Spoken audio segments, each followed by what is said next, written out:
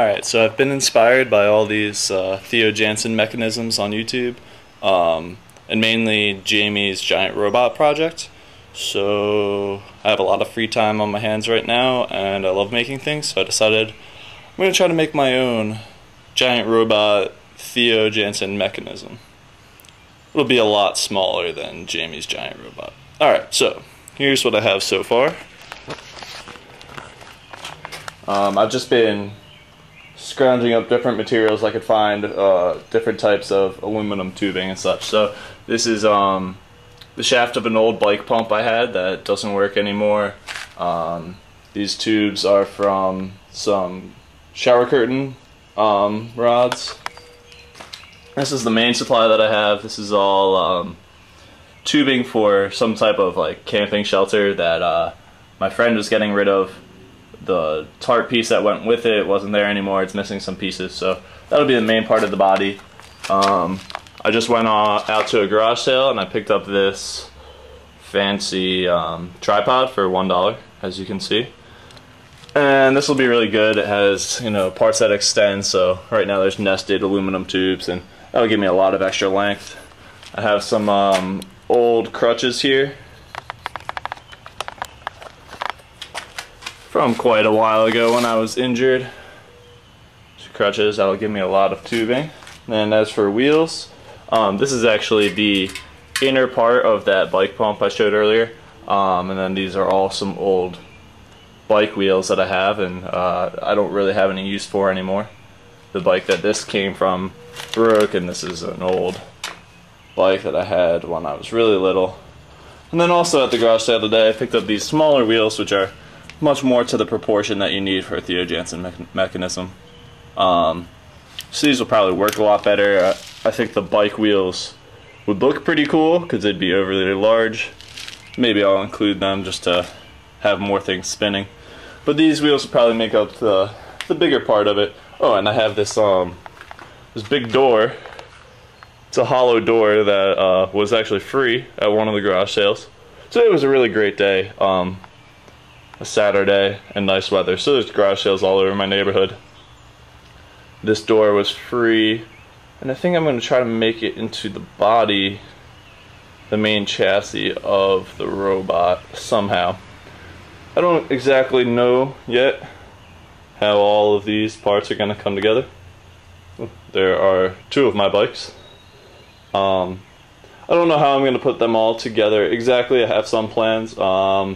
I will probably end up needing more pieces, but I guess I will start building it, and we'll find out as I go.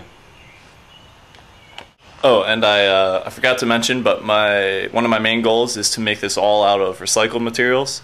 Hence the reason I'm not using, you know, aluminum tube that I just bought or anything. I'm going through a tripod and crutches and camping supplies and old bike wheels and all these other things that a lot of people might take for junk, and I'm going to try to put them together and make something cool out of them. So we'll see how that goes.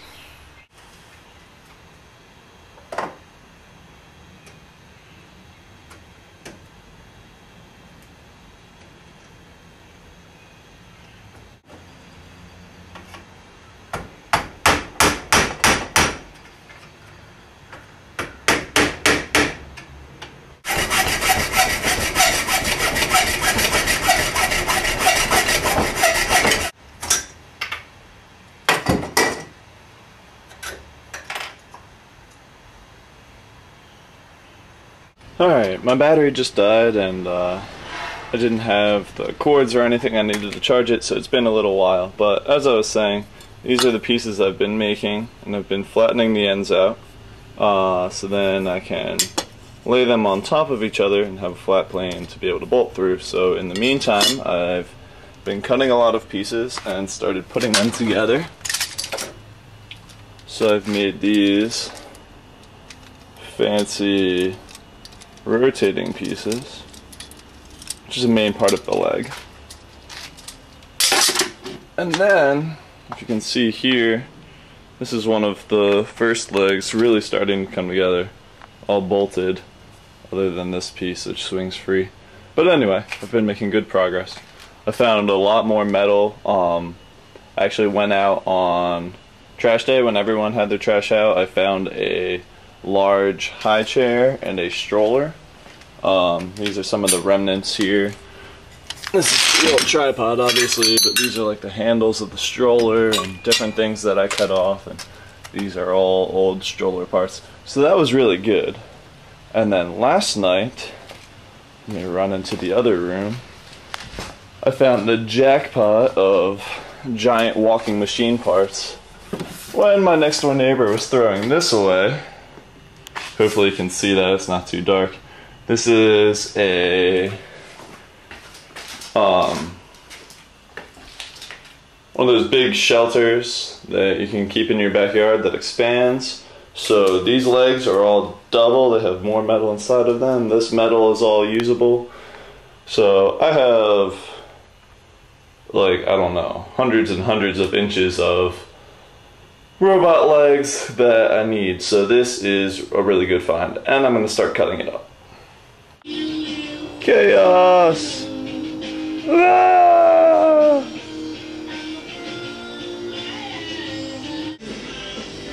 It's getting better. More organized.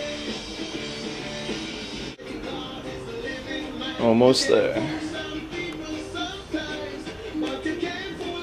So here's the final result. There's all the plastic pieces. Got a whole coffee can filled with now nuts and bolts and washers and great free stuff. And then 140 feet about, that was my estimate, of metal tubing. 140 feet is enough to completely double what I already had for the first half of the robot. So instead of doing 3 legs in the front and 3 legs in the back, I can now do 6 and 6, which is really ideal for the Jansen mechanism that I'm trying to make. So I'm excited. And I keep calling it a robot. It's not actually going to be robotic at all. It's just a walking machine. Maybe I will eventually put some type of wind capture on it, hopefully like a vertical axis windmill on top instead of the horizontal ones that Theo Jansen always has, to be able to make it walk by itself. It won't be able to think or do anything, but it'll be able to walk in straight lines. So pretty sweet.